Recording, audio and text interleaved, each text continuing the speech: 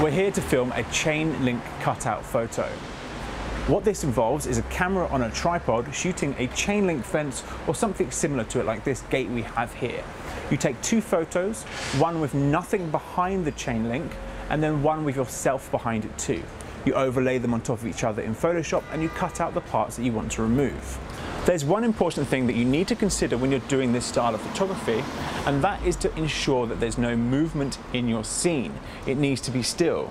Because if you take a photo and there's some trees blowing in the background, and then you go and stand behind it and take another photo, no chance are those trees going to be in exactly the same position. Same goes for anything in the foreground. If you do not have two photos that are exactly the same, regardless of whether you're in the scene or not, it's not going to work.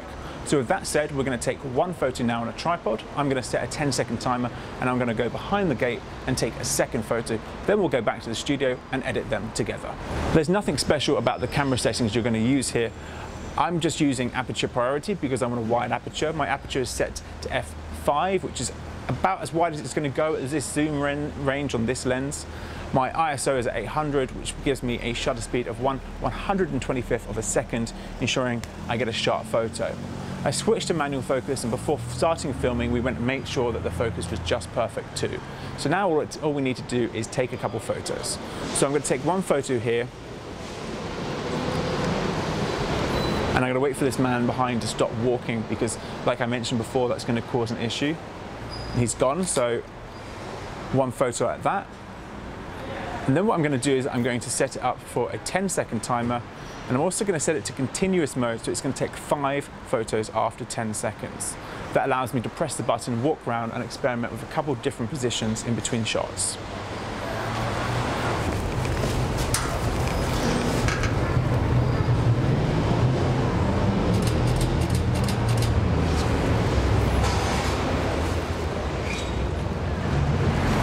That's everything we need. Now let's go back to the studio and process these photos.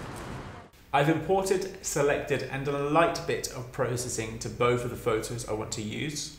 Then I'm going to select both, do Command or Control A to select all if they're in a selection. Then I'm going to right click and I'm going to go to Edit In and Open as Layers in Photoshop.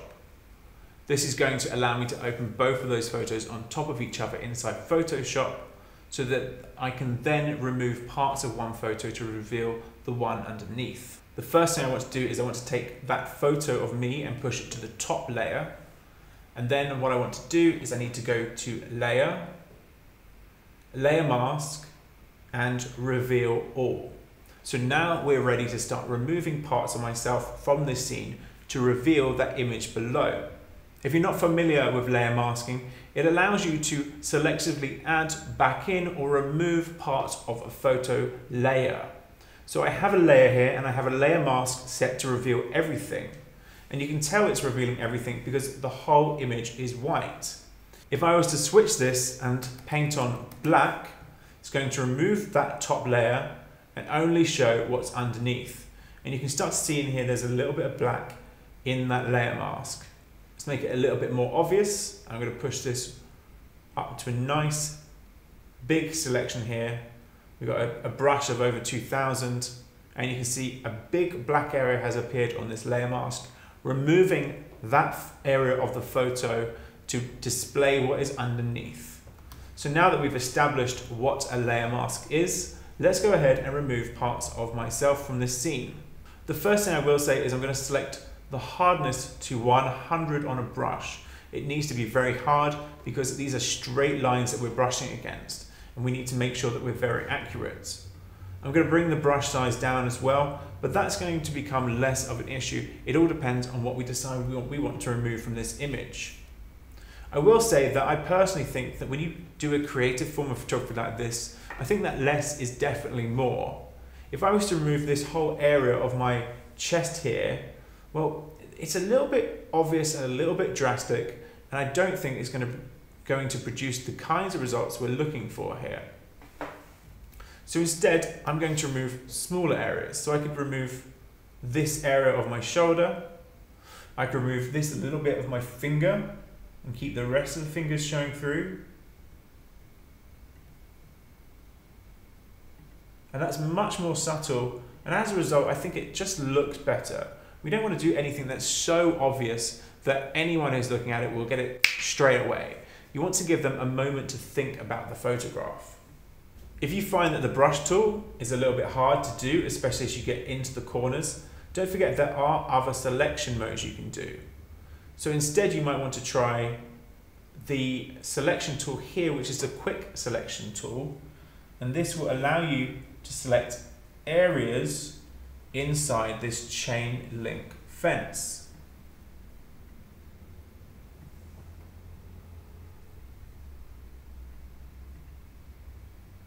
And it doesn't matter if the actual chain link is revealed in this photograph because it's going to be the same in both of them.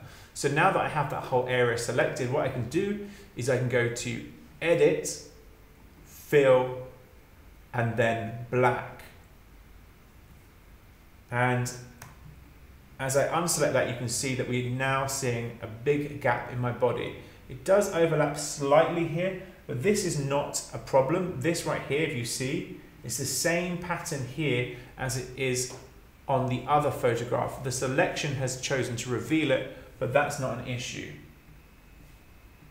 I'm also going to remove just a little bit of the top of my hair here. So same selection brush. And I'm going to go to Edit, Fill, Black again, and it's going to reveal that background. So part of my hair is now missing. So if we look back, we have part of my hair missing, part of my finger missing, part of my shoulder missing. It's subtle, but it's definitely there. So let's go back down here now and let's remove this little bit of my forearm. Again, the same selection method. It's easier than using a brush. I just wanted to show you both methods. And I'm going to go to Edit, Fill, and Black again. And it's going to remove that part of the top layer to reveal the layer underneath, which is the background. Here's a section of the photograph where we have both my hand and my shoulder and neck. And I don't want to take that whole section and remove it. What I want to do instead is just to take that part of my hand out. Remember, you don't have to remove the entire part of the frame. You can just remove certain body parts that are inside it. So I'm going to zoom in now and I'm going to try the quick selection tool. And I suspect that this may cause a slight issue, but we can try and just get a little bit more accurate as we go around. And you can see there is a little bit of an area here that it's gone over my finger. So I'm going to go back to the quick selection tool. And by holding down the Alt or the Option key on a Mac, you can actually inverse the select to remove that area from the selection. Just like so. There's a little bit missing there and up there at the top of my finger and around here and right there at the base of my thumb too.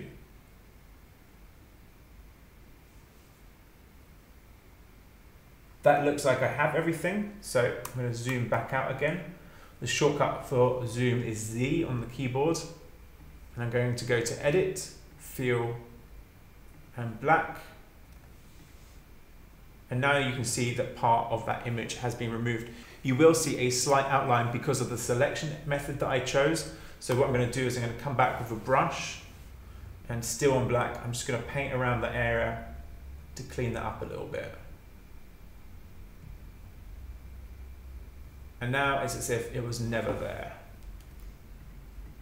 Let's try the same thing up here with my wrist and watch strap. Because it does have a slight shadow on the selection method, it's okay to go outside of that watch area and that wrist area, but you do want to make sure that you're not going into the next section. So I'm just going to go back through and make sure that I'm not touching any of the other part of the hand.